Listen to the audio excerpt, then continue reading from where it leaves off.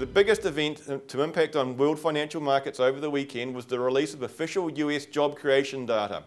For the month of April, the US created around 115,000 jobs, whereas analysts expected 160,000 jobs, which created a significant level of disappointment.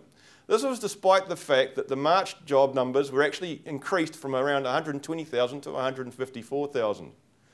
Basically, the US's jobless numbers have actually fallen to around 8.1%, but that appears mainly because a large number of people are actually leaving the job market rather than actually getting new jobs. Both equity markets and oil were significantly impacted by these outcomes. The US dollar price for barrels of oil was down below $100, down to its lowest level since about February. Looking at those equity markets then, the Dow was off around 168 points, with most European indices following suit, down around 1.5%. In terms of currency, we saw the familiar flight to safe currencies. The Kiwi also being double hit by that unemployment data, which showed that unemployment in New Zealand had increased unexpectedly to around 6.7%. The Kiwi hit lows of about 79.3 cents against the US before recovering to around 79.5 cents. The Kiwi was down also to around 78 cents against the Aussie. Over the last few weeks, I've talked a lot about the increase in consumption in dairy in China. Well, China's meat consumption shows a similar significant increase in trajectory. In 1978, the Chinese consumed around 8 million tonnes of meat. That was around a third of what was consumed in the US.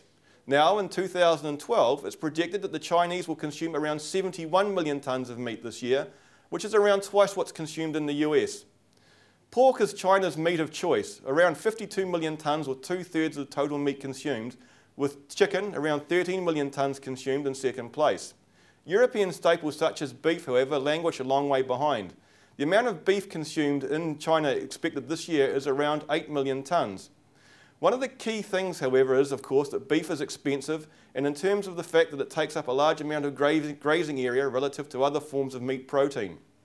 The big issue, though, is around the consumption per capita.